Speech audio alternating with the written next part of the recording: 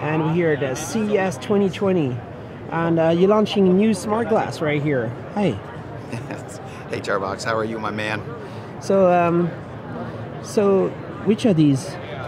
Yeah, so at CES we're actually announcing two new products, or showing two new products.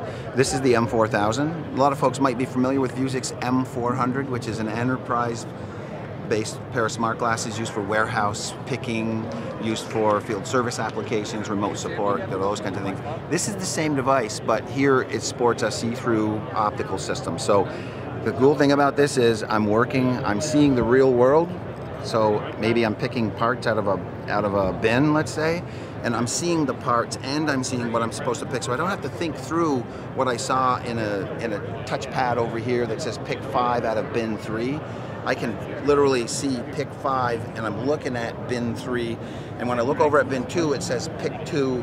And so you can never get it wrong. It's really a much more accurate way to pick. It also can be safer because it's optically see-through and you're seeing the environment around you. The other product that we're showing at CES is Smart Swim. So this one is a smart glass for swimming. Yes, that's correct. And it's stable in the water? Oh yeah, no doubt about it. In fact, you know, swimming can be a relatively boring thing. I mean, you're in the pool. Sorry. No problem. All right. Okay, there's some demos over there. Yeah. So swimming can be a little bit boring. Yeah. With these glasses, these smart glasses, you can actually even watch Netflix now or movies. You can watch training videos while you're in the pool. It'll do your lap counts, etc. Yeah. Let's go right over here with the Smart Swim. So you have it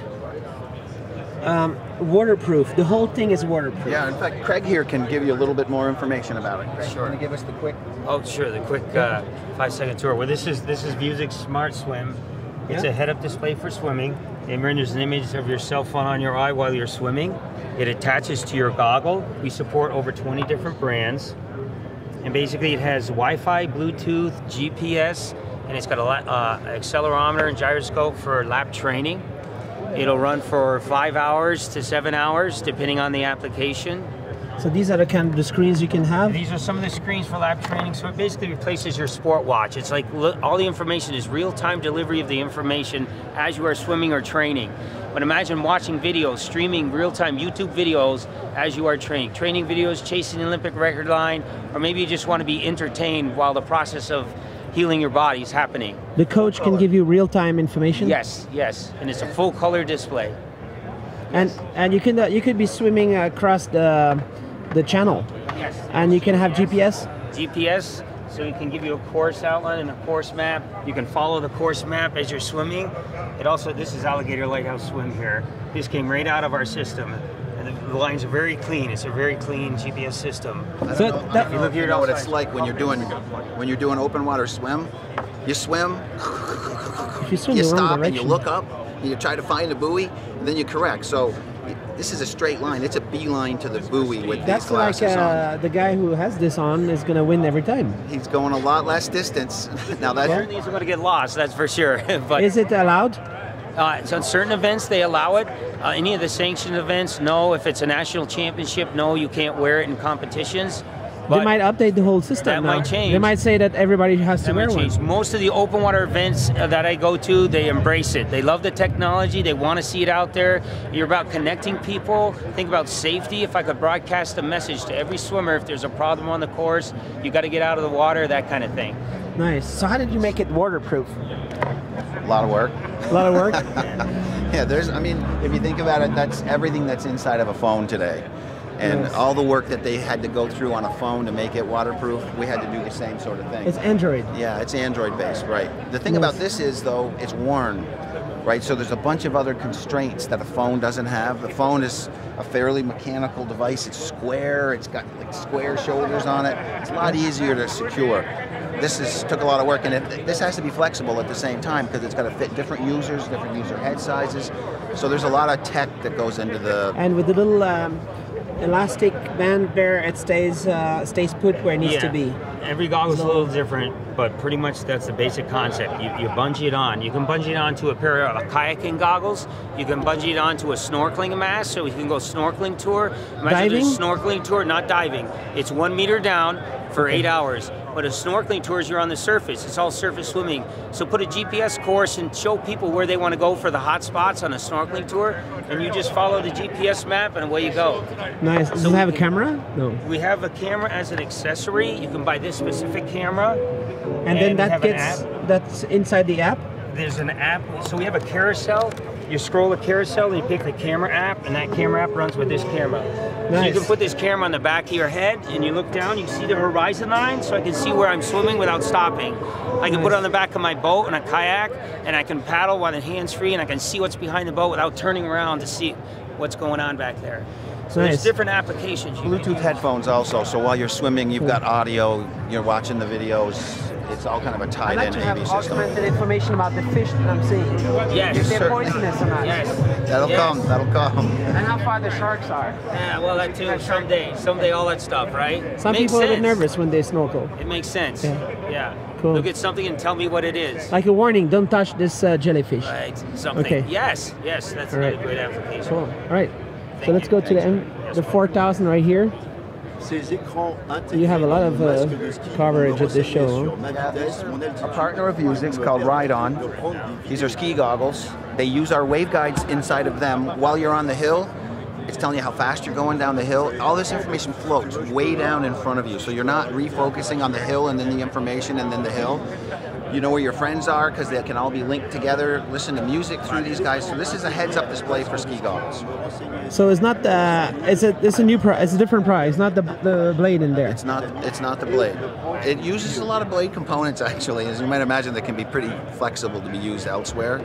But it's a lot of the tech that's in a blade, but it's in a form factor. Is it big market or is it just starting? Well, it's brand new. This thing's just started shipping here in the January timeframe. Wow, so it's just in time for this winter. Yes, correct. Cool, awesome. So let's go to the M4000. Yeah, so this is the M4000, and I'm going to let Warren tell everybody about it. Warren, can you give us a kind of a tour, please? Sure. My name is Warren. I'm showing off the M4000, our newest M-series device featuring our Vuzix waveguide and display engine. So they are on right now, huh? Yeah, I'm wearing it. I can see the screen, I can see the camera, and I can see through. This is a really big waveguide.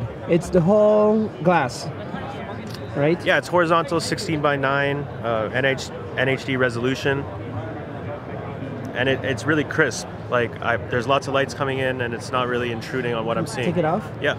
You can take off? I can take off the helmet, yeah. So, a big market, can you hold it right here? Yeah. Sure. So a big market for Vuzix is the enterprise, right?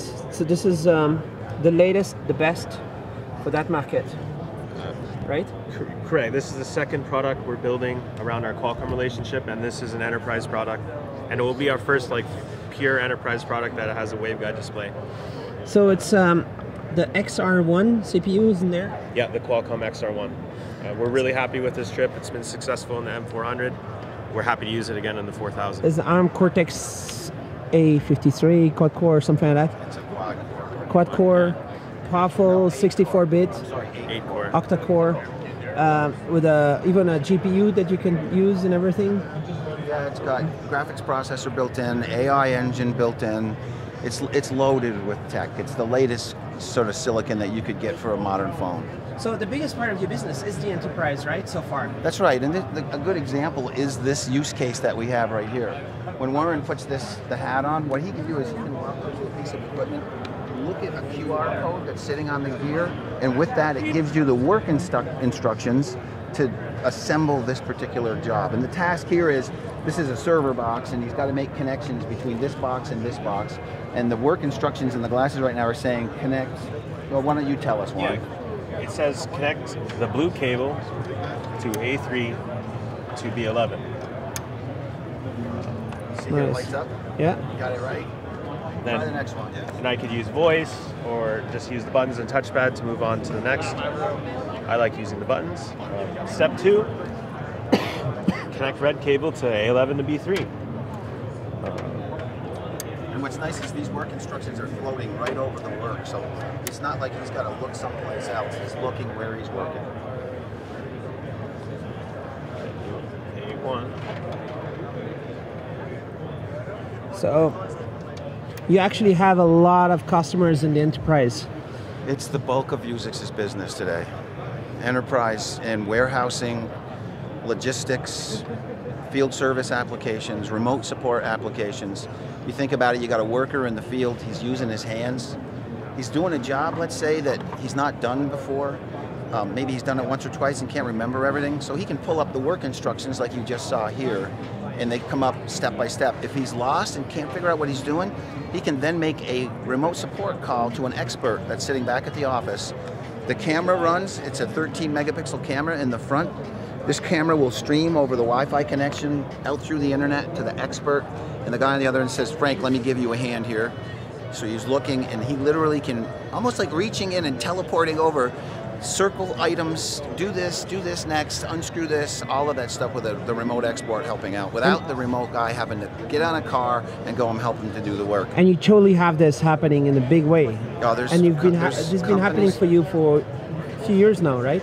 It's really starting to move, though. In 2020, you'll see a banner year for Vuzix.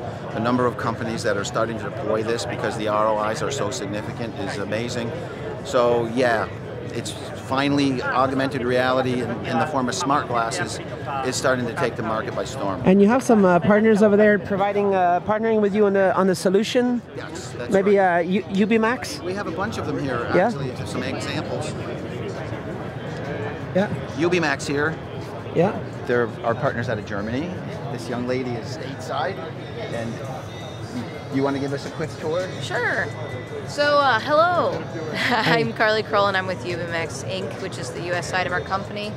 We do digital work instructions for the industrial workers. So we have a whole creator tool where you're able to do step-by-step workflows, and then they get put onto the smart glasses so that the workers would actually have hands-free information in real time. So imagine watching a YouTube tutorial like when you're trying to fix your dishwasher but you're holding your phone or balancing your tablet.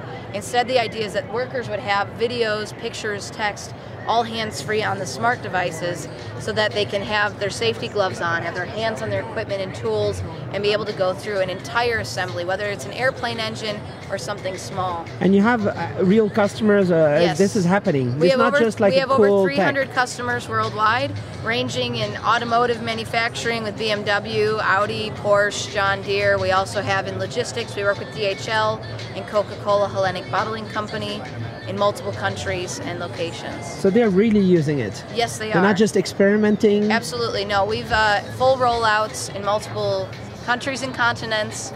And one of our other big things besides the work instructions for inspection and manufacturing is the logistics aspect. So we integrate to warehouse management systems so that orders would come in the field view of the worker and they would be able to pick and put, whether they're driving a forklift or they're doing it by hand, much quicker and with much more accuracy. And so Amazon? Amazon is not one of our current customers, but Walmart is for logistics, and DHL in Europe, US, and Mexico. Nice. Because potentially it could be great in like a warehouse. Yes, for the for like something like Amazon where they tell the Yes, the currently guys to go Amazon around? has their own software that they like to use, but we work in many other warehouses around the world. Maybe doing they've exactly automated that. everything. No, I'm joking.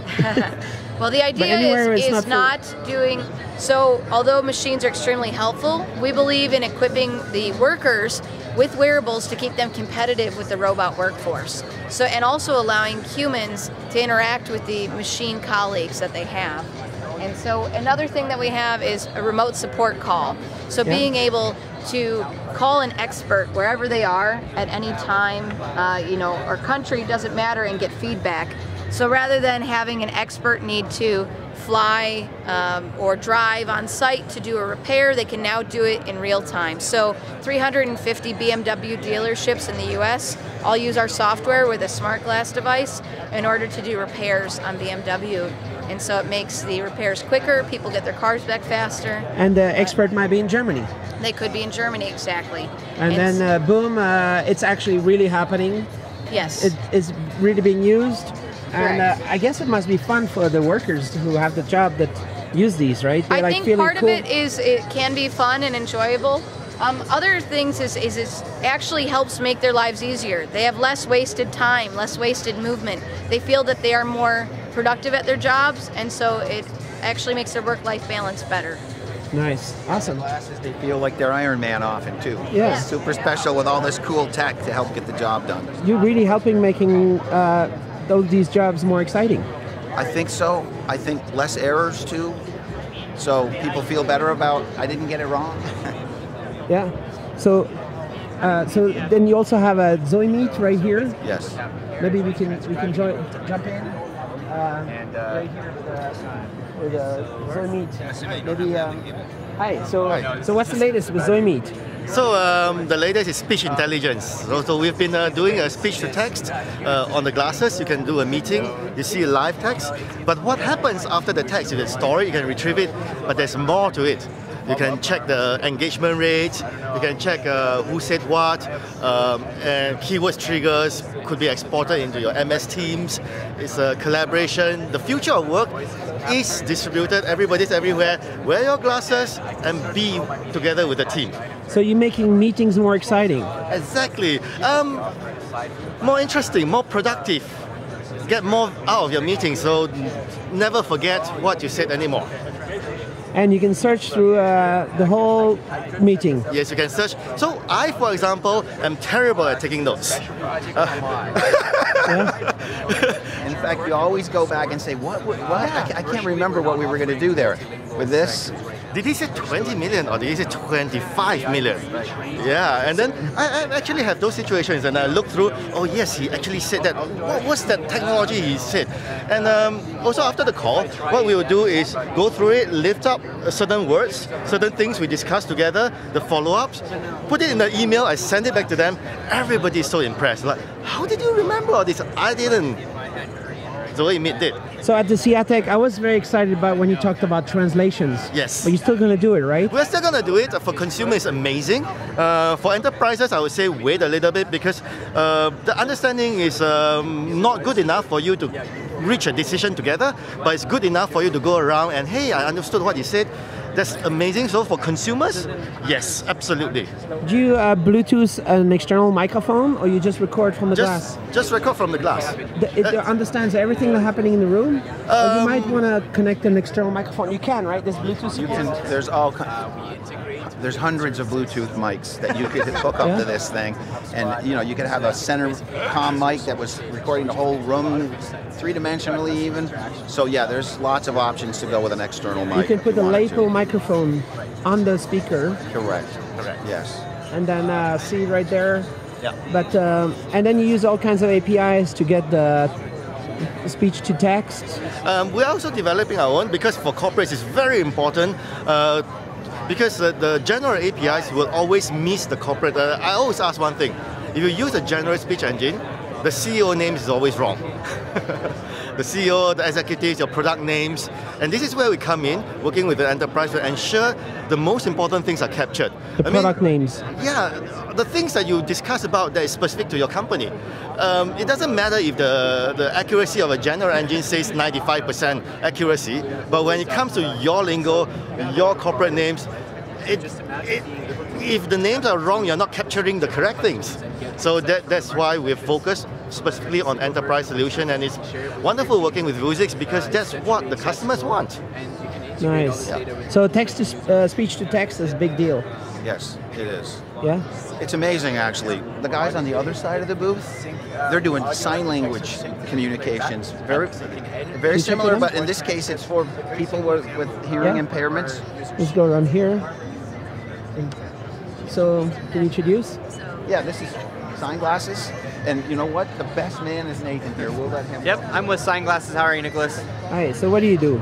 Okay, so what we do is we do real-time sign language interpretation and captioning through the glasses. Whoa. So our primary goal is to provide equal access to the deaf and hard of hearing community. There's millions of scenarios where they don't have access to a live sign language interpreter, there. wherever they're at, and we're able to connect them with the live sign language interpreter through our software. Is the sign language not international? Every country has different? So we actually use live sign language interpreters, and so the software is built where we can do it internationally in any country. So every country has different sign language? Yep, that's correct. Why? Just different languages. In America is American Sign Language. Very much like Italian, French, English. Yep, really? Exactly. Yes. Yep. So the Italians, they do this the whole time? Yep, Italians. They do that in Argentina too. Okay. So you can do that by machine learning, or somebody's remotely looking and typing in? So right now we use a live person. So they're in a remote area, they're listening, receiving the audio, receiving a video feed, they sign, and our software connects that interpreter through the Vuzix blades, and they're able to see it in the glass. So, classroom with 3 or 4 kids in the classroom, let's say, that need to have access to the signing. So what they do today, right, is you got this person who's doing the sign language on one side of the room, the professor's on the other side of the room, the whiteboard's in the middle, and the poor student's going like this, back and forth, trying to follow it all. Now what happens is the student's sitting there comfortably watching the professor, and next to the professor is the sign language of what's going on, so you can stay well connected to what's going on in the classroom. So it's about sign language in anything? Yep. Everything? Exactly. Yeah, so it works in every situation. It solves that big line of sight struggle. So if I'm a deaf person, I don't have to try to look 2 places at once. I can look at my professor and then see the sign language interpreter in the glasses at the same time. Would it make sense to just have text? It's set up for real-time text too, so we do both. And it just depends on the individual. If their primary language is sign language, they're obviously going to want a signer to be there with them. If their primary language is English and they just want to have a text captioning, we can provide that too. Is it more efficient to do sign language, or for certain situations? Absolutely. Is working, or is just a concept right now? No, it's working. It's live. We've got dozens of schools that are set up using it with their students right now, and then we've got a few companies that are using it for either deaf customers or deaf employees to help them with trainings and meetings and things like that. So you have a price per minute, or how does it work? Yeah, it's a subscription base because we actually provide the sign language service, and that all depends on, how many minutes you're committing with us. We sell the hardware package at about $1,500, and then they own the equipment. So they'll have the glasses, the tablet, and the microphone. And then the other things are just kind of figured out depending on the needs. Are there any public venues that are using it right now? Yes. So the Pro Football Hall of Fame, they've got it in there. They've got a holographic theater. And if I'm a deaf person, I can walk in, and like a hearing person, I can put on the glasses and enjoy the theater moment that they have. Panasonic's a company we're working with who has deaf employees. They have to do trainings on plants and things like that, where having a live person just isn't the best fit for that. And so we connect them through the glasses. When there's a big event, like political speeches and stuff, right? Yep. You could have potentially like 50 bad of hearing people all wearing the glass and one interpreter for all of them. That's exactly right. Do you do that? Yep, we can. Yeah, we can. Because then it gets cheaper. They all share the price per minute, right? Yep, exactly. Yep, exactly. Because they always have sometimes sign language on the side and the corner, but they can have it in the glass. And that's another good example of where, normally the sign language interpreter has to be on the side, and they can't even be watching the political speaker because they're looking at their interpreter, and that's another area where the glasses would add that benefit, right? They put them on and they can watch both. It needs to be ready for this election.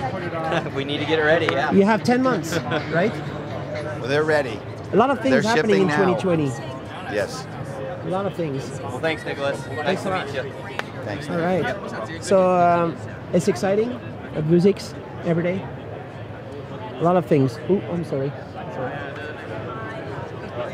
And the CES is like a big show every year. Yep.